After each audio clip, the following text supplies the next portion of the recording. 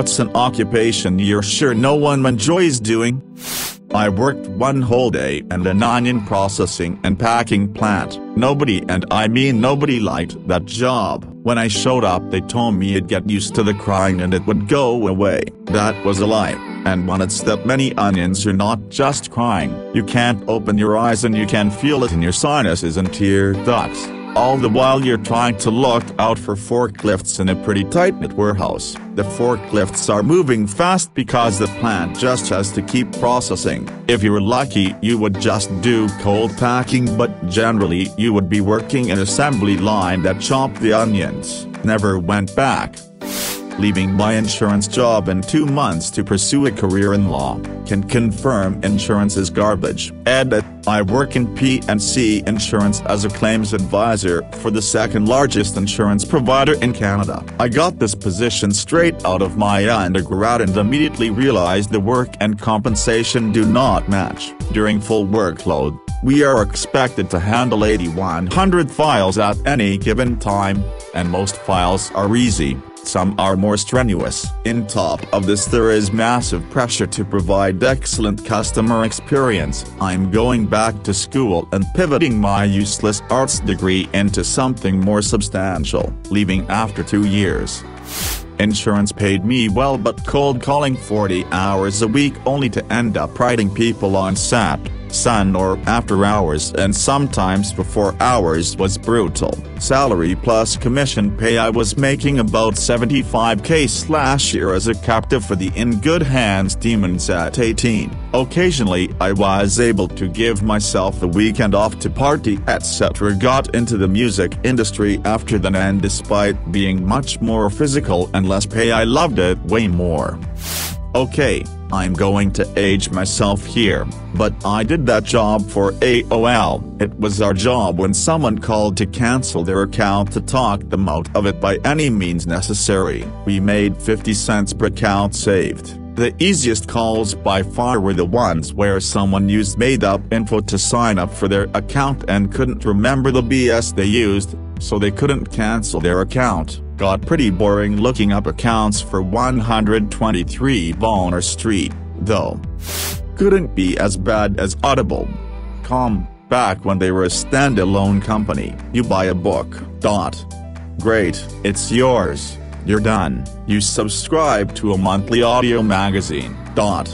Good luck being able to cancel it. There was no button option to cancel it on the site. There was no phone number to call on the site. There was no contact email on the site. There was no snail mail mailing address on the site. I actually had to find a year-old cached copy of the site on one of the historical internet sites. Just to get the phone number to call. When I called and explained that I wanted to cancel, the first question they asked, "How did you get this number?" I never subscribed to anything again. I had to mail my cancellation in by registered mail. Couldn't cancel in person. The cancellation was effective 10 business days after they received your notice of cancellation. I mailed mine in time for it to coincide with my annual billing date, which was the contract. However, what they said was you need to give them 90 days notice of cancellation even if it was after your contract term. Effectively, the wording of their contract, in 6-point font, said not to rely on any verbal or other communications. The contract was the only thing that mattered, and even though the contract said I'd purchased a 2-year plan, I had to give 90 days plus 10 business days notice, rounded up to the next bill date, and I couldn't give that notice until after my term ended. So even though my contract term was 2 years, the minimum I would be charged for was 2 years and 4 months. I had to fight quite hard and threatened one of those go public type deals for them to finally relent, and they only said they'd do that because I was moving to a city without one of their gyms. I ended up canceling my credit cards so they couldn't keep charging me after my contract date, which was 3 months after I'd moved anyways. The kicker was their finance company didn't update their system, so I received a call from a collection agent more than a full year after my cancellation date, saying I was a year behind on payments. I said my membership had been cancelled more than a year before. as I'd moved, and evidently someone didn't do the paperwork. He said it was my responsibility to contact the gym and get them to sort things out. No point in going through the rest of the convo, haha. It was a gym with the precious metal in its name. I'll never go back. Cancelled my 24 Fitness membership remarkably easy. I had just been diagnosed with epilepsy and my driver's license had been suspended. Called. Lady asked why and I told her I have seizures, cannot drive, and cannot actually even make it to a gym. Are you sure you wouldn't like to? Oh, suspend your membership? No, I'm not going to get better. Wow, okay, your membership is cancelled. Remarkably, they have not come back and charged me again. Also, I did actually get better with meds, so there is that too. I tried to cancel my gym membership due to COVID. Told that I needed to do it by email, after the website had told me to go there in person. After the email they said I needed to reach them by phone and the person on the phone was the exact same person I had tried to cancel with in person. Then I threatened to sue them and voila, able to resolve everything in an instant. Isn't it great how far you can get on people's goodwill when it's really something you can cancel immediately? My mother's fiber broke on her ATT connection. I called tech support and service to get it fixed. They tell me it would be 3 weeks to get someone out. I made the appointment and hung up. I called Spectrum, the only other provider in her area, and told them if they could get there faster we would switch. They said 2 days, so I called ATT back and told them if they wanted our business they had 24 hours to get there. I also might have told them the 2 service guys can fight to the fucking death. Well, they both showed up the next morning but Spectrum won, and we had the ATT boxes and modem in a box to give the repair guy. Edit, I'm not sure the type of fiber she had but it was extremely slow. She had 3 TVs, phone and internet. If you had all the TVs on different channels he could barely do a FaceTime. If you were on a phone call you needed to turn off one TV at least to keep connection. This fiber was sticking out of a box on the wall and it had a little white shielded fiber that broke off. Spectrum has been rock solid and my remote software I use to keep her system clean and running is lightning fast now that she is on Spectrum. I used to move furniture for a rent-to-own furniture store. That includes delivering it, setting it up, and taking it back when the people and their rental or can't pay for it. People who get rent-to-own furniture do not tend to be happy people. I repossessed a vacuum cleaner from a crying woman. I accidentally tore someone's already owned couch while repossessing a deep freeze. I removed a fridge from a house, and when we pulled it away from the wall was moving, coated in roaches. I got bit in the ass from a pack of dogs trying to knock on someone's door who had been ignoring our bills and calls, prompting me to get a rabies vaccine. I repossessed a dryer from a woman who said it wasn't working anymore, but when we removed the lint trap it had a year's worth of lint layers stacked in it. She insisted that wasn't the problem. The dryer was broken. I was cleaning up a computer we repossessed from someone, when a pair of enormous antennae appeared from the fan vent. We moved the computer into the box, struck outside, set off a bug bomb, and closed the door. The next day we had to sweep a large carpet of bugs out of the truck. Never again. Saw that happen to a neighbor. I was walking my dog. He was coming back from jogging. I wave. He waves. Smile on his face. He jogged past me. 10 seconds later I hear a groan and a thud. He had had a massive heart attack, and when he fell he hit his head on the edge of his front steps. Woman next door was a nurse and started CPR within 30 seconds. Ambulance arrived in minutes. He never regained consciousness, and he was a health nut, athletic, late 40s. He went from howdy neighbor to dead in under a minute. Really freaked me out.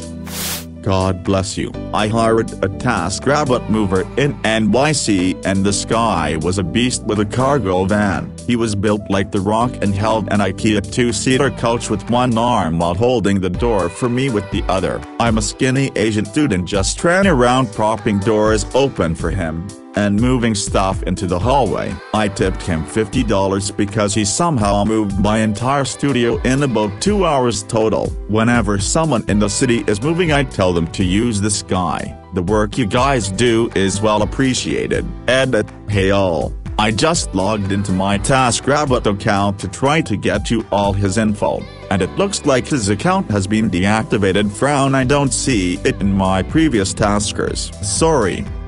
Staffing is always an issue. Even with good pay, people just don't want to do the work. 2 men can handle most things with the proper tools and dollies. In the case of anything too heavy, like a large gun safe or a hot tub, for example, a larger crew will be arranged well in advance. Unless it is an emergency, every job is walked through before it is booked, so there are no surprises.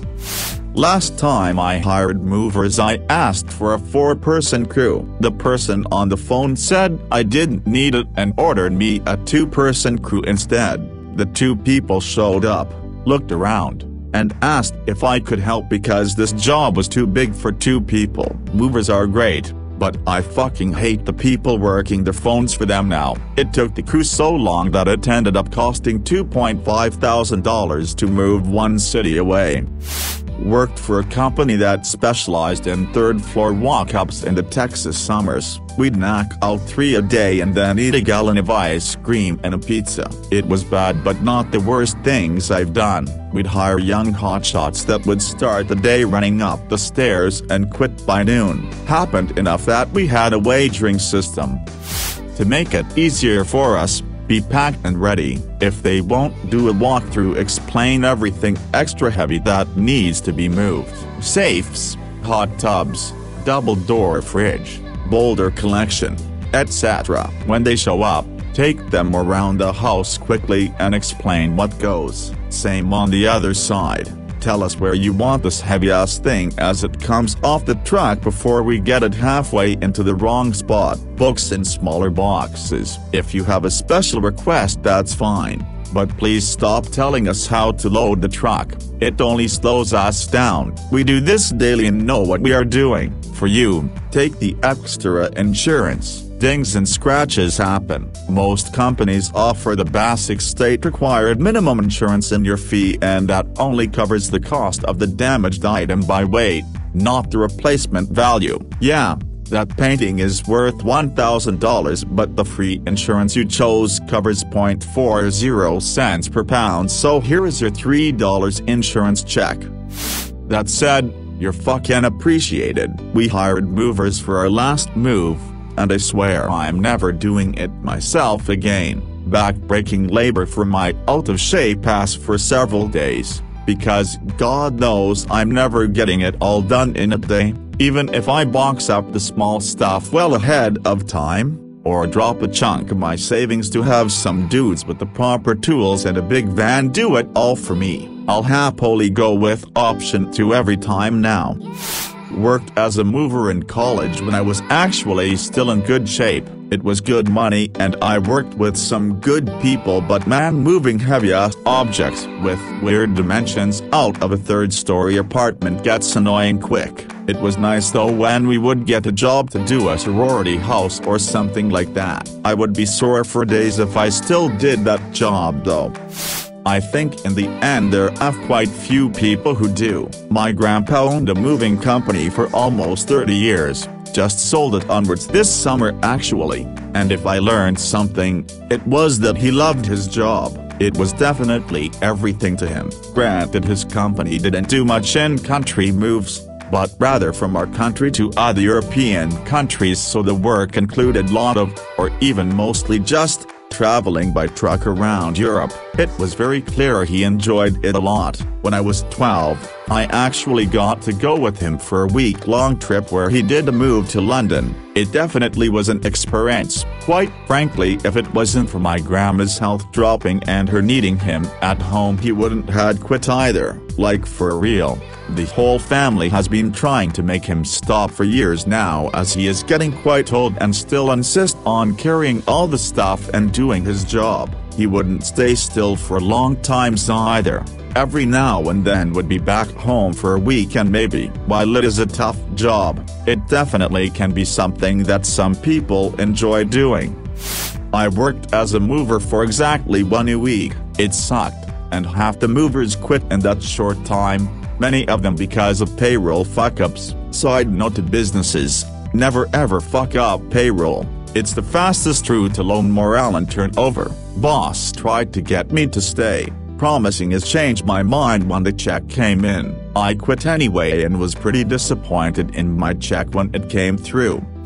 Luckily, the team leader has been seriously helpful with training and whatnot. I try not to make it super obvious in front of customers that I'm fairly new. I'd hate to make them nervous considering they're probably already overwhelmed from the craziness of moving. I'm picking up fairly quickly though, when it comes to handling heavy furniture and rotating, adjusting as needed when going through doorways and stairways. If you don't mind, I gotta ask for your advice based on this situation I went through the other day on a job, since you seem to be very experienced in this field. I did an apartment move the other day where the client had told my boss beforehand that there were only boxes and 2 couches in the living room, and this unit was the most disgusting living space I had ever seen. Garbage covering the entire floor, a smell so bad that I was on the constant verge of puking. The mentioned couches covered with odd stains that smelled even worse than the general odor.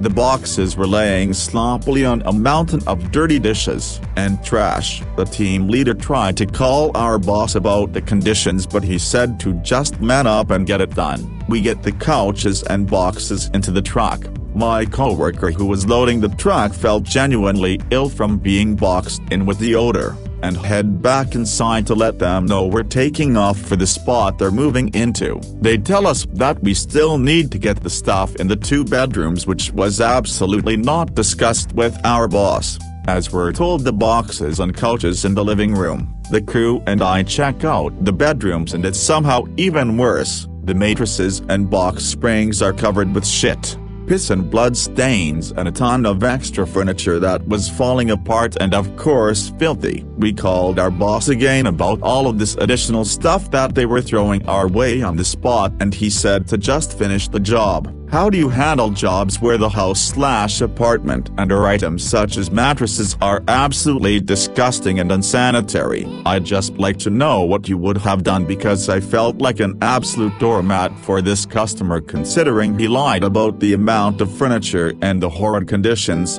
along with my boss letting him do it and not having our back at all. The times that I've moved, the packers always come the day or 2 days if you have a lot of stuff.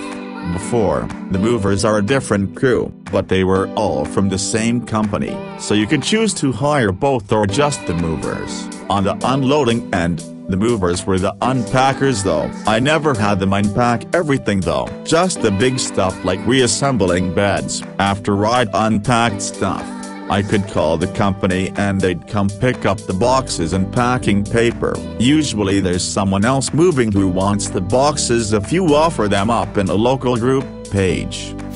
I had a student who was from a wealthy family that worked for the sewage department. He said his favorite job was going down into the sewers to clean the grates. He did this rather than go to university and join this family business. To keep his parents happy, he would occasionally take night classes at the community college, which is where we met. He was a really nice, happy-go-lucky person. I worked 1 whole day in an onion processing and packing plant. Nobody, and I mean nobody, liked that job. When I showed up, they told me I'd get used to the crying and it would go away. That was a lie. And when it's that many onions, you're not just crying. You can't open your eyes and you can feel it in your sinuses and tear ducts. All the while you're trying to look out for forklifts in a pretty tight-knit warehouse. The forklifts are moving fast because the plant just has to keep processing. If you were lucky, you would just do cold packing, but generally you would be working an assembly line that chopped the onions. Never went back. I wear goggles just chopping onions in my own kitchen. I got them a few years ago for this exact purpose. Because as I've gotten older, that onion juice in my T-rex feeling has gotten painful, and I didn't want to exclude onions from my cooking. It's very effective and goggles aren't that expensive. I'd highly recommend this method.